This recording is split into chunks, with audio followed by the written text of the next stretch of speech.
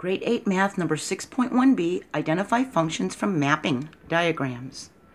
A function assigns exactly one output for each input. Think of a function as a machine that works by a rule it must obey.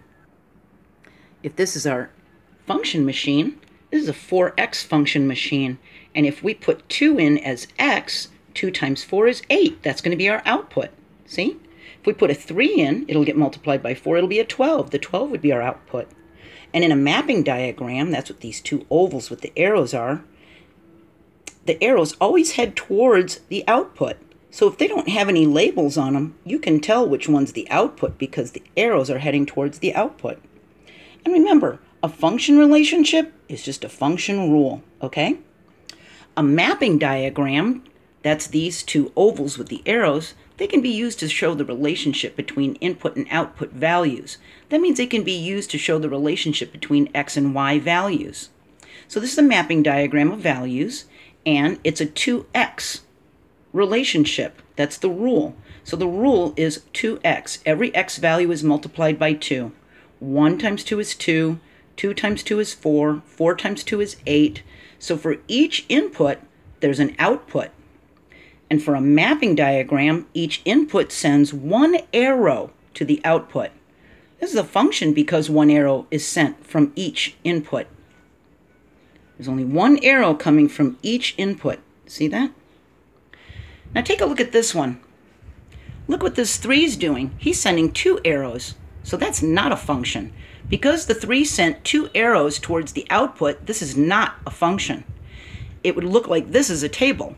It would have a 1 and a 3, like here, and then the 2 and the 6, but then it would have a 3, 9, and a 3, 12. That's what it would look like on a table.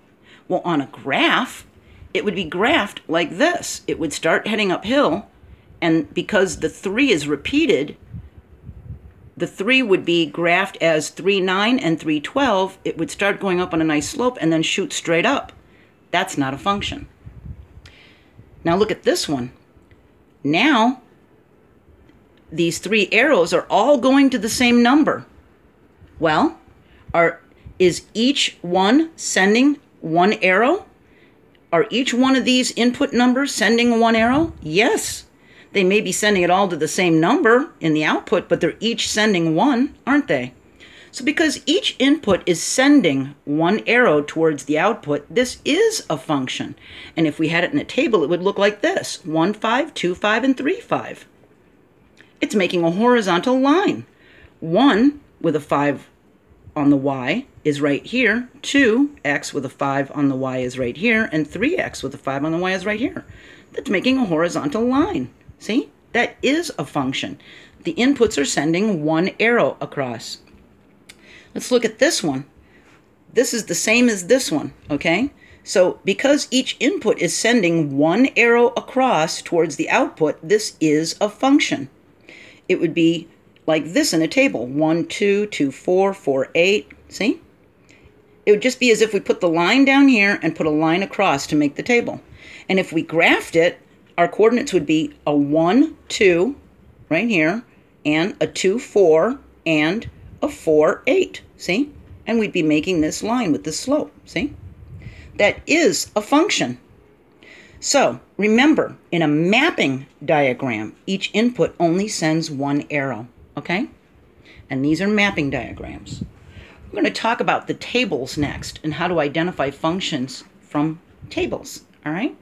We're getting there. We've got a dozen videos that cover functions, and we're going on to our third one. I'll see you there.